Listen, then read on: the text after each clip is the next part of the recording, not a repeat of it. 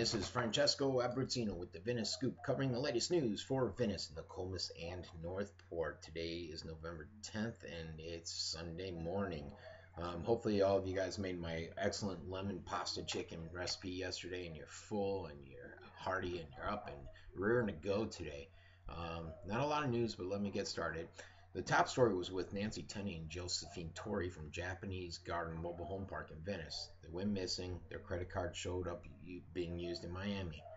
The only local source that had anything was WTSP out of Tampa. Couldn't find anything in the Herald, the Gondo, WWSB, or through the sheriff's site. We started sharing it, and then I came across another news source, the News Press, that said they were found, had like 2 sentences. Something seemed strange about it, so I posted it.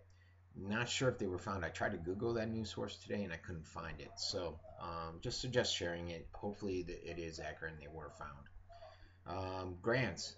The Department of Energy is giving out $1.57 million in solar energy grants to a couple counties, and 9 Broward cities are part of that, in addition to the city of Venice. So if you were ever planning on getting that solar paneling up on your roof, now's the time to look at that grant.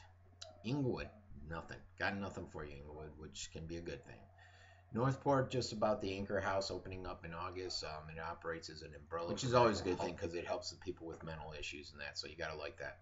Now on to the weather. It's supposed to be 85 with a low of 66 and a lot of sun. As I look out right now, it does not look sunny. I see some black clouds to my left and partly cloudy to my right.